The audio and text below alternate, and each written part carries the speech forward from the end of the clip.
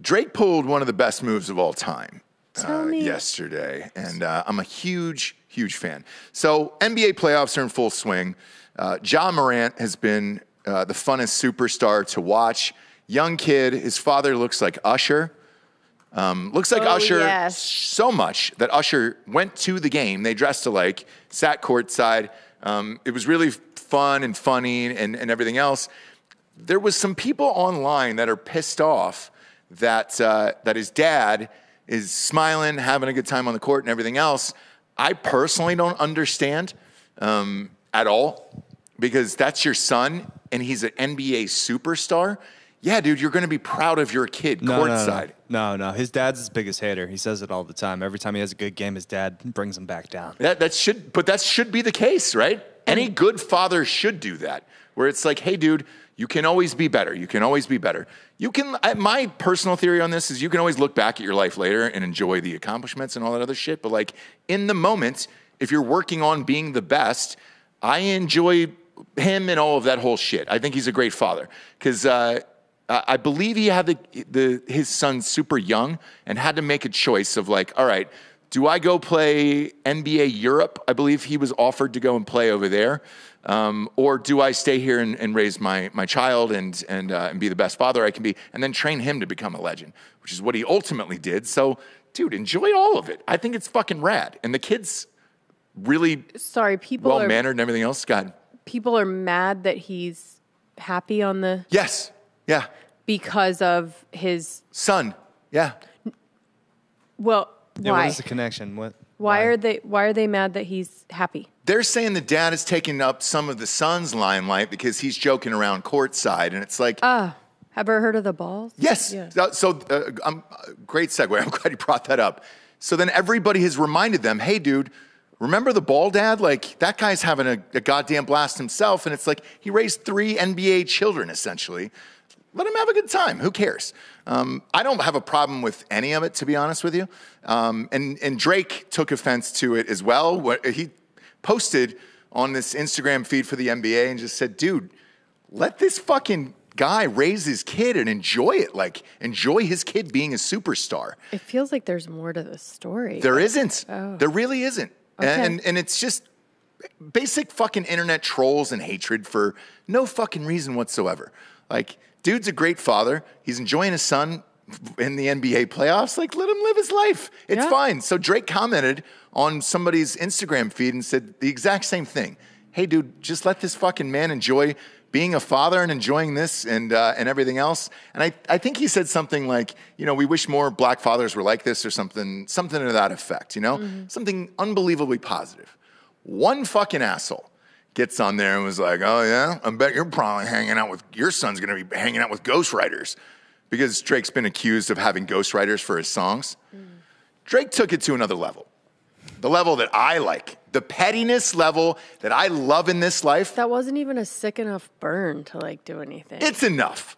It's enough, right? Because it had nothing to do with that post or anything else. Sure. So Drake found that guy and then went into his whole Instagram life, which it is a life behind that world. And you're like, oh, all right, cool. Sure. Found the guy's wife, friended her. Drake has no friends on Instagram. Friended just her and then DM'd her and said, you good, Ma? I like. This guy then screenshots it and sends it out to the world. Drake's DMing my wife. And it's just applause all the way around for Drake on that one. Like, huge fan. Ring the fucking applause. There it is. It's what we have it for, people. That's what we have it for. Drake's an MVP for that move. I'm a big fan. That means he just took the time in bed that night and was like, oh, fuck me? No. Fuck you. And I'm going to go through your whole history. He follows 2,700 people. Oh, does he really? Yeah. Shit. Well, I was incorrect in that. But that's a still lot. For Drake. Let's face it, it's not. I follow like 200. Hang on. I'll tell you, let me look at mine. And I have nowhere near Drake's following at all. It's all about the ratio. It is. Yeah. And I'll tell you why. So right now I'm following 658, and that seems like a lot to me, right? But that is a lot. It is. But I'll tell you why, and this is my defense for Drake then having that. When you have this many guests on your shows all the way around, you end up following each other Yeah, when you're yeah. here, and you don't want to seem like an asshole when somebody follows you, and you're like, all right, great. And there's so many business contexts that I'm sure Drake has that it far exceeds anything that I will ever have. And I understand that 2,700 now. Okay.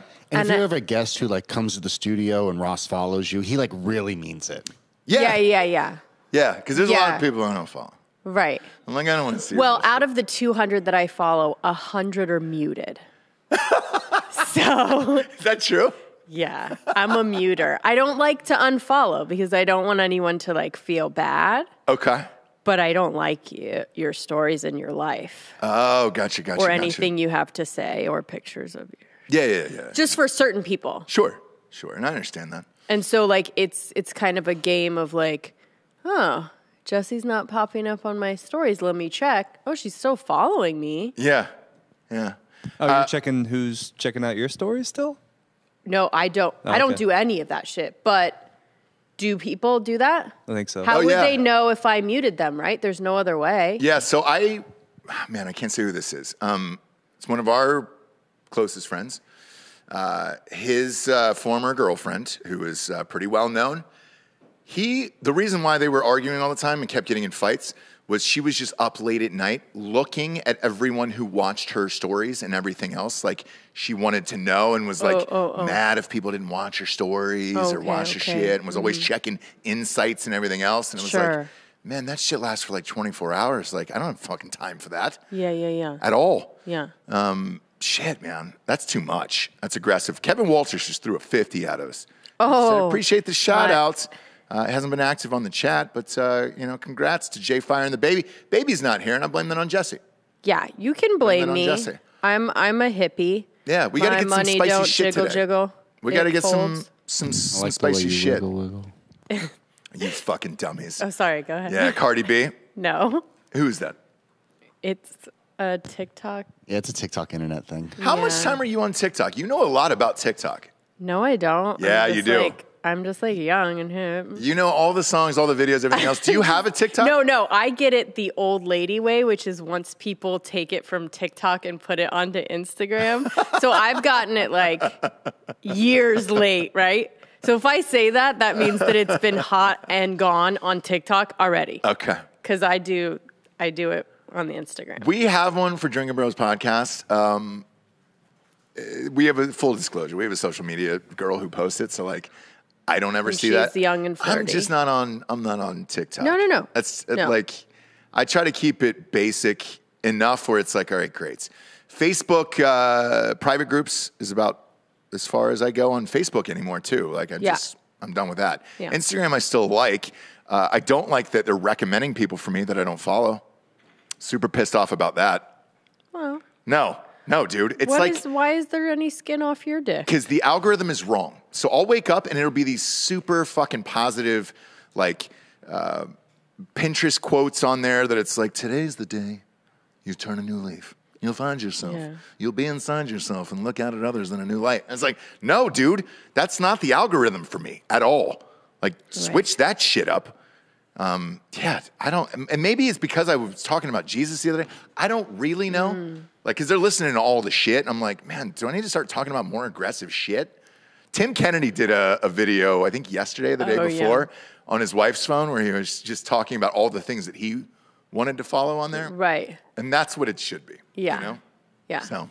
That is funny. Yeah. I've done that before. If I'm, because I shop on Instagram, they get me, like with their ads, like with the, colorful All the time. something all Yeah. the The best. time.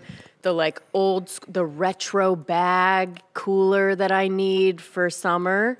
So if I can't find it, I'll just like talk around my phone about like what it is, hoping that it'll pop up. And it really does. Where I'm like, oh, retro cooler, California, Yeah. So we know I'm into it. But anyway, good for you, Drake. I think it's a money love move. that you're. It's a money move. I love the pettiness of it. I love petty shit like that. Because I do like it. the hot sauce one. Well, you I remember do it. what he did to he does this all the time. The time, I want to say Tony Parker had to miss some games because he got glass in his eye because Drake started a fight at a club between him and Chris right. Brown. Yeah. Because he sent a bottle of champagne to Chris Brown while he was dating Rihanna, while Drake was dating Rihanna, with a note that said, "I'm fucking the love of your life." Yep. Gosh. And then Chris Brown.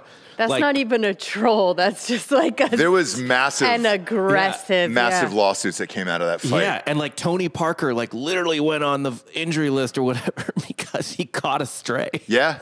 Oh, he caught a piece of glass to the eye, and that's not subtle. That's not trolling. If memory serves me correct, I think the club owner had to shut down and go into bankruptcy because there were so many lawsuits that night.